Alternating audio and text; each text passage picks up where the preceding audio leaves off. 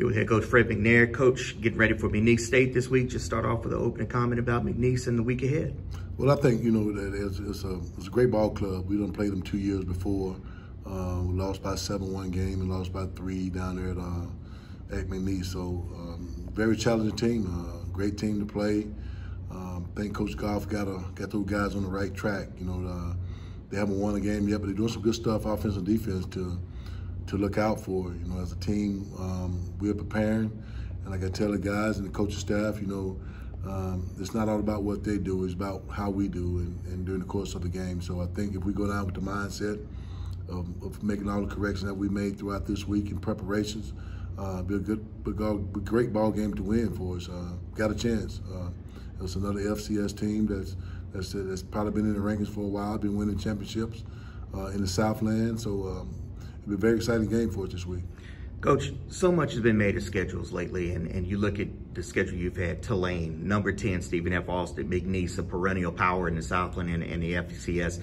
Just talk about how it helps Alcorn moving forward and why you want to schedule the best. The biggest thing is, and our commissioner says it best in terms of what we need to do to get a team in the playoffs and a team in the Celebration Bowl. That's the way we do it. The strength of the schedule will be pretty much based off that. So, if we just go out and finish the year out the way we should, where we think we should as coaches, I think we'll be set great for either one of them, the playoff or either the Celebration Bowl. So our toughest task is just getting the guys ready to play. And as coaches, that was our job to make sure these guys are properly prepared to play. And, the biggest thing is, it kind of helps us out in preparation for our schedule. Never to say the less, we have a great conference. We have a great conference. We got some of the great competition in our conference, so not knocking them or our conference, but just the speed of the game is totally different when you're playing an FBS team in terms of that and some of the athletes they have that's going to be on the next level. Going to the NFL, how well can we compete against that talent they got? And as coaches, we look over the sideline. They got so many assistant coaches, GAs, and analysts, and they have a lot of things that kind of break down film with. So we have challenged ourselves to make preparation to play those football team. I think we do a pretty good job of preparing. Coach, last year FAMU getting to the playoffs as an at-large, and obviously Jackson State going to Celebration Bowl, and you've been to Celebration Bowl numerous times. Did that really help last year with the scheduling and moving forward, knowing that, the SWAC can get an at-large bid now? Yeah, it did, because I think FAMU played some competitive teams out of the conference, and the non-conference schedule was very competitive. And you look at their schedule and things they did and how they finished up. They have a chance to get in the playoffs, so they end up going to, I think it was Southeast Louisiana, playing them down there in Southeast, and very competitive game, and that was one of the things that we were looking for in our conference, is an at-large bid to a playoff, and one team going to the Celebration Bowl, which FAMU did last year, and Jackson State went to the Celebration Bowl. So very excited about what the moving forward, the way this conference is leaning in terms of moving forward and things of that nature. Coach, moving on to McNeese here, what have you seen on tape from them? Obviously, their record is not indicative of what they are. They had what you call a guarantee game last week as well. Just talk about what you've seen on film and in the stats and what they do that's really going to pose a problem. Dynamic at receiver, the things they do out of the personnel package, and they got a two-headed quarterback system that's going to run, and I think one is great at throwing the ball and one is great at running the football. So we got to contain both of them, and plus their passing game. So defensive-wise, we've known Coach Peckerell for a while and know the things he does on defense. So he's going to get in multi-fronts and stunts and all that kind of stuff. So I think we're prepared for it this week, not any other week that we've not been prepared. So all the weeks we prepare and make preparations to win ball games. And that's what we intend to do. We prepare this team to win. And if they do what they're supposed to do at any given time, it just the ball kind of bounces away. We just got to stay healthy. Coach McNeese has a receiver etching up the charge, kind of a lot like Gibson with Stephen F. Austin, and they've got some pretty strong running backs. You already mentioned two-headed quarterback system. Just talk about what they've been able to accomplish, even though they might be 0-2, what they've been able to accomplish and what you've seen that is dangerous that you haven't already talked about. They're very excited. They got some nifty receivers. Mason Pierce is one of the guys that they're going to try to get the ball to. They're very dynamic in the receiver position, and they throw it to him. He's a short in stature, but he can get down the street, pretty good. So those things of that. You know, they got linebacker corps that makes tackles and really fill the gaps. And we just got to be on our game. We just got to go and play a solid, brave football brand of football. So if we do that and do what we're supposed to do, I think everything, when our watch is over with, we'll see how it turns out. Coach, talk about their defense. You already mentioned they got a linebacker core that's pretty solid. They fill in the gaps. They kind of shoot the gaps a little bit. You look at the defensive line, it's not indicative of what they really are because they played FBS already. Just talk about the defense and what they bring to the table. You know, Cordell Williams, he's a linebacker that leads the teams in tackles and does a great job at that. They're real long up front. They're real long up front, big up front. So we just gotta make sure that we making our calls right up front, putting our guys in the best position. The center is our quarterback on the line, so he make all the right calls. We make the combos and things of that nature and blocking, and also protecting the quarterback. They got a pass rush, and they're very capable of getting to the quarterback. So we just got to make sure that we're protecting and open up lanes for us to run. And on the other hand, we just got to make connections on the big plays. You know, we got to take advantage of each and every opportunity that we have in terms of open receivers and catching the football and finishing the drive is the biggest thing.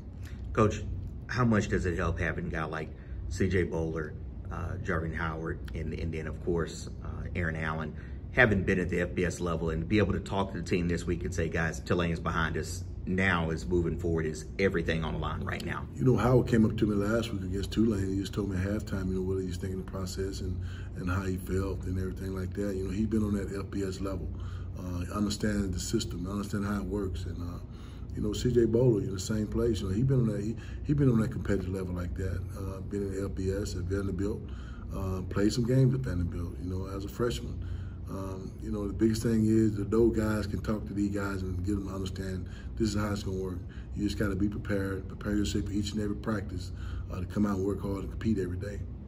As a CEO of this, Coach, that's kind of the thing that you have to be as a head coach. Now, you're more CEO than coach and anything else. What was your message this week to get the guys to understand, look, everything is what we want is still all to play for? Oh, it is. I mean, it's right in front of us. It's right in front of us. It's just laid out for us. And the biggest message with this week was do your job. You know, everybody do their job. Whatever the play is called, whatever the defense is called, just do your job. And if they do that, I think we'll be well set at the end of the game for this victory to come out on top of McNeese State. But they just got to just do their job. And we talk about it all the time. It's just the little things, you know. Little things matter, you know. So we get that done and understand what we got to do, the purpose of it, and just do their job. That's basically the message for this week. Coach Ellis had a big game last week. You also talk about Claude was in there on some stops, as well as Tyler picking up the fumble. Just talk about the defense last week and what you've seen in their improvement so far. You know, the biggest thing is from week to week, you want to see some kind of improvement, and that was improvement from last week, from the first week to last week against Tulane. You know, Ellis making tackles, lead the team in tackles last week. So that was a big improvement. Somebody out of the norm come up and make plays. When Claudine Childers went down, you know, he came up, step up, make plays. Trevor James made some tackles, you know, had a sack. And you know, those players like that need to step up and play a role, they did it last week. And that was a big improvement from the first week. You know, had guys out of the norm that made plays. And that's what it's going to take. It's going to take the team. You know, that's why we always talk about together we rise. And, you know, we always going to lean on that and make plays and just be there for one another. Coach C.J. Bowler comes into it now, I believe it's 11 or 12 straight games. Excuse me, I think it's 16 straight games that he's had a completion or a reception. Now, just talk about what he's meant to this program since he's got here. Who's that? C.J. Oh, C.J., he's an outstanding player. I mean, he's fast, make plays, high points to football, and catching the ball well. So hopefully that will continue this weekend against McNeese, and hopefully have more catches than he did in previous games. So he's an outstanding player. You know, very, very, I would say, calm and relaxed, and just come out and play the game, come out and practice hard each and every day. You know, that means a lot, because when other players see him doing it on his way out the senior year, you know, hopefully go out with a bang and got a chance to. That's one of the players that got a chance to go to the next level. You know, he got a good chance. So he just got to continue doing what he's doing with growth and the things we asked him to do. Coach, who were you impressed by last week that got in that normally wouldn't see a whole lot of playing time, but who were you impressed by? Was it Quinn? Was it some of the other guys that kind of came on late and really used the most of their minutes? Who was it that really caught your eye? Well, the biggest thing, I think Leatherwood, the running back Leatherwood, when they put him in, he ran the ball extremely hard. And that's one of the guys that's going to do what you asked, you know, and do what he told and stuff like that. So he came in and ran the ball very hard. And one of the guys that got to lean forward that never get knocked backwards. So his lean forward going to give him an extra 2 yards. So that's what I like about Leatherwood. He come in and he don't complain, just go to work. Javonte got some playing time last year, and then obviously Duffy, and now you bring in Howard. Coach, you really do. We talked about it preseason. You have a monstrous backfield in with running backs. Just talk about how much that's going to help going forward. It will, because, you know, during the course of it's a long season.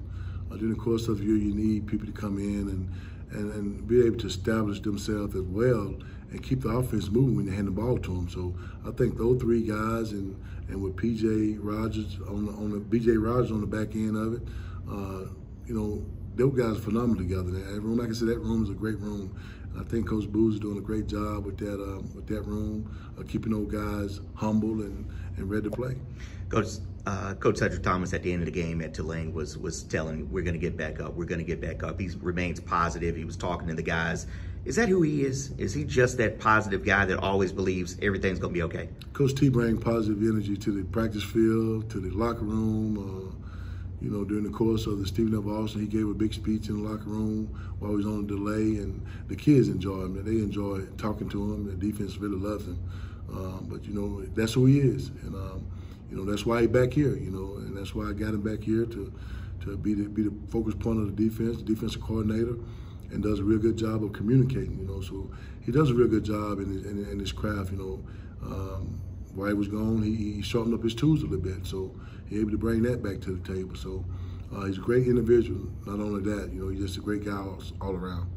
Coach, we always do it. What's one word to describe Alcorn football this weekend against McNeese? I would say we got to be great. We got to be great. The thing we do this weekend, we got to be great at it. We can't have no mistakes, and we just got to continue to push and be great at what we do. Brave brand of football. Got to be great. Coach, together we rise. Together we rise. Thank you, Coach.